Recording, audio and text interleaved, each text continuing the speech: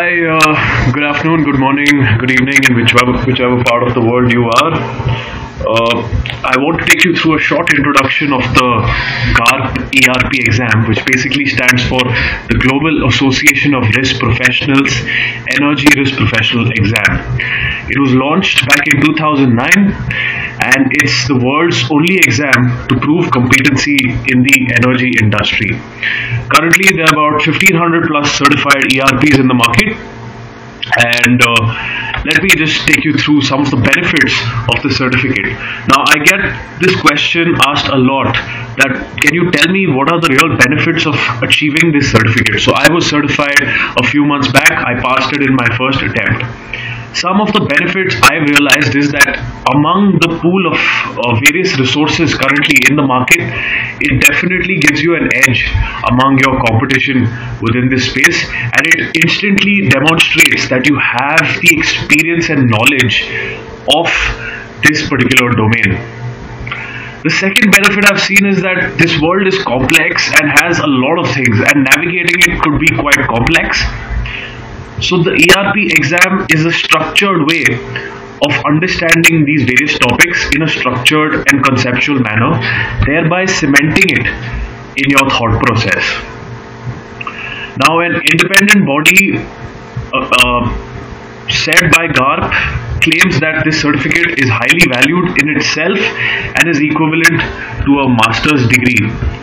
So this research has been done here on this particular space, and you can check it out on the website as well. I'll come back to that shortly.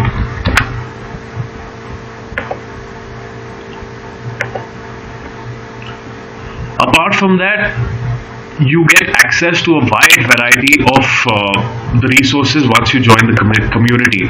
So what do I mean by that? For example, now I have logged into my dashboard, right? My GARP dashboard. Once you log in, they give you a free login. Simply go to Risk Intelligence and you get access to various kinds of news related to this industry, and they've divided into operational, technological, economics, energy, credit, market, and so on. And it keeps you up to date with the latest happenings within this industry, all in one go-to website. So you don't have to jump through a lot of different web pages. It has it all here. Apart from that, you get access to a wide variety of videos as well, which is into the website, and you can search by key or whatever you're looking for. For example, if I'm looking for something in terms of credit, I type that and it filters that. Now there's a huge list of the videos in the library, hence it takes a bit of time to load and probably mine's stuck, but I hope you get the drift. Beyond that, what they do is every time they try and call some keynote speakers, basically stalwarts of the industry, to come and talk about their experience, and they send you a WebEx link to this resource, and you can ask them questions live. You can ask them about the latest happenings in the market, what they feel about changes in the energy industry, and gain access to that WebEx live. GARP also continuously hosts networking events across the globe, and this, since you are a certified, once you become a certified energy risk professional, you get access to this community. Thereby, you can build your network even further. Of course, the certificate at the end gets you and makes you become a part of an elite group of certified energy risk professionals. Let me take you through the website a bit more. So you see, these are the different videos you get access to. There are various risk convention events. You can learn more about your chapter, so you have a choice of choosing your own chapter. Basically, you get access to a lot of material which is made available by GARP for you. Again, a question I get asked a lot, okay, what is the structure of the exam? Now, you can download this obviously from their website, but to put it short, there are two parts, physical and financials.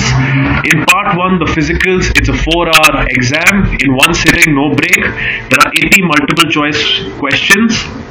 So you have to choose one out of four options. The first part focuses on physicals, and by physicals, what do I mean? Physicals means commodities such as crude, refined products, natural gas, LNG, coal, and electricity. These are the commodities the ERP exam focuses on.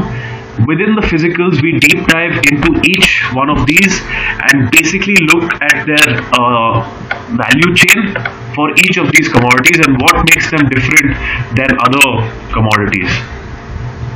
Once you're done with part 1, you have to sit the part 2 exam, which is the financials, which is again a 4-hour one sitting paper with no break and 60 multiple choice questions. Within this, there are 3 basic topics you have to focus on: financially traded energy products, how do you assess market risk, what is volatility, VAR, CFAR, how to calculate your PNLs and so on, and then risk management tools, right? Once you figure out these are the various risks involved in moving these commodities from point A to point B, and how do I manage such risk in the market. After you pass these 2 exams, that's not enough. You also have to demonstrate a 2-year working experience within this field, within the space of energy, and you write that on your resume and you have to submit it back onto your GARP dashboard.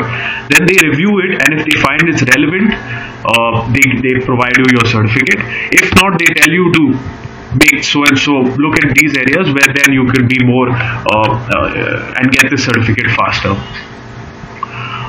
Once you're certified, that's not enough. You also have to go through a continuing education program, which is basically GARP provided continuing education materials, and these are basically those WebEx links, these articles where you have to attend and then submit those credits back onto your continuous program development, and you submit your credits here, and then they review that. So every time, for example, here's the feature reading: building the new gas transportation infrastructure in the EU, which is quite a hot topic, and once you do that, you get a CPD credit score. So you have to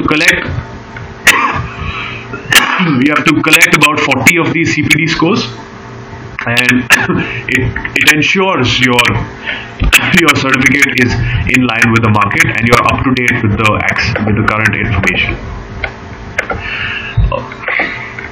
Some important points which I think is very important: when you sit for the exam, please note only GARP certified calculators are allowed, and they've clearly mentioned which calculators are these on their page. Please make a note of this, because I've seen candidates who are not allowed to take the calculator inside, and that significantly increases their time of calculation and they waste a lot of time, right? And that could completely ruin your chances of passing the exam. Here is the list of calculators. If you don't have one, borrow from your friend, but only these are allowed, right? Please note that. The second is, a lot of questions come asking what is the prep time. I suggest 2 hours daily for about 2 months should be good for part 1 of the exam, and similarly 2 hours daily for 2 months for part 2.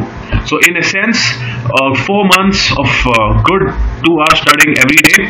Maybe on the weekends you can put in a couple of hours more, and that should make you well prepared for this exam. Of course, make notes after each chapter. I cannot stress on this enough. If you make these notes, it immediately gives you a view of what the chapter is all about, and in fact the exam focuses on basic of the summary of the notes of each chapter you create. Then I also suggest completely deep dive into the world of energy for the next 4 months. Read books, watch movies in your free time on energy. For example, Deepwater Horizon by BP. You have Enron, the smartest guys in the room. You have a lot of cool documentaries around energy. Watch it all and immerse yourself. So this technique is called the immersive learning technique. Just fill yourself with this for the next 4 months. Simple suggestion from my side: apply the Feynman technique in studying. So Richard Feynman, one of my favorite scientists, says learn as if you're trying to teach someone, and that makes you understand the concept better. So whenever you're reading a chapter, think of it that you're reading it to explain it to another friend or teaching it to somebody else, and that will ensure that that concept gets cemented in your mind. During the exam, it's a lot of questions. It's 4 hours. It's quite intensive. I would suggest quickly answer everything you know first, because so how they prepare the exam is it's not in a logical order or flow of complexity. Questions are spread out everywhere. It's a mix of different concepts. Quickly go and answer the ones you know first. So, for example, there may be a very easy question there may be a very simple question on slide question number 50. Quickly read through the entire paper and answer what you know, and then come back to the ones which are tougher. Because the marks are pretty much the same, but the varying degree of complexity of each question varies quite a bit. Therefore, answer the ones you know first. I want to stress on this, because some people get very passionate about solving a question, and then when you see you got 30 minutes left and you have 40 questions remaining, right? So keep that in mind. Also, it's an expensive exam. Yeah, make sure you pass it in your first attempt. You don't want to redo it. It's quite expensive to redo it. If you see on their page, a returning candidate, you almost have to pay another half of the amount you paid initially.